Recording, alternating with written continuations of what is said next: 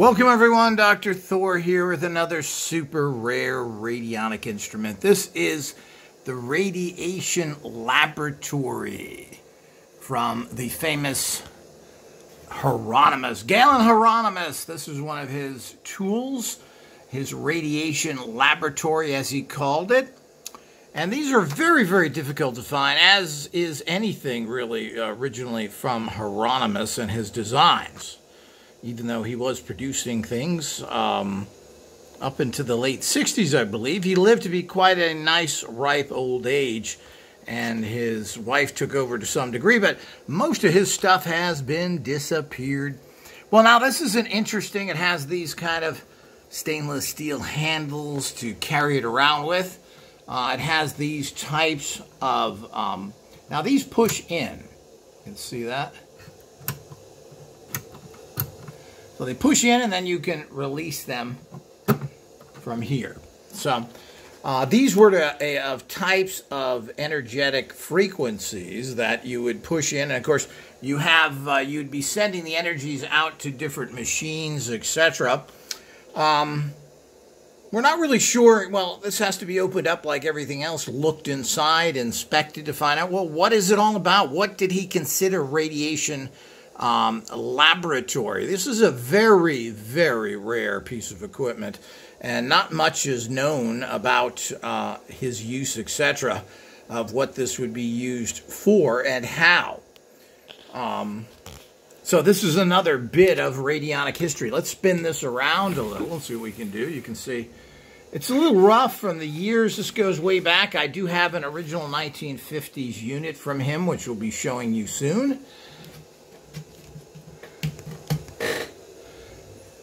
You can see this goes back quite a ways. This could go to the 40s easily. These are actually leather here as this made. You don't see that too often.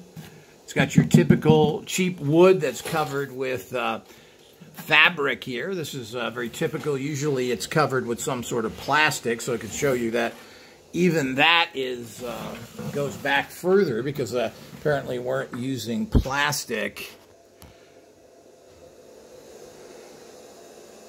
Here's the side again, and where the cover hooked up over. And again, as I said, you got these leather, which is really goes back. This actually, I picked this up out of Holland, of all places. But apparently this says Harrisburg, Pennsylvania, where this originated from or was moved around or in some lot. It looks as lot collection. Express agency, railroad, it goes back to the railroads. I wouldn't be surprised if it's that old. So you're talking about something that goes way back into the, most likely the 40s. Could this go back to the 20s or 30s? I don't know. It certainly could. But as usual, those who really want to get the inside scoop have to be all access members, have to be members of Patreon, so we can open these up and have the time and funds and the interest to actually look inside of these units. And then we can really get into some serious research. But you can see how cool this is. This is kind of a rubbery, these are rubbery plastic.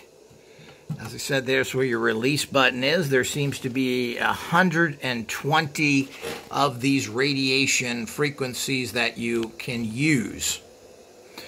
So this certainly is exciting. Another fascinating bit of history for anyone who's involved in subtle energy physics, radionics, etc. So you're one of the few that are watching this that actually get to see one of these units. And you can be even one of the fewer that gets to see what's inside here. What did he have in mind?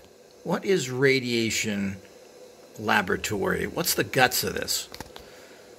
Be one of those that see it. Support IGOS, the only organization doing this kind of important, serious work.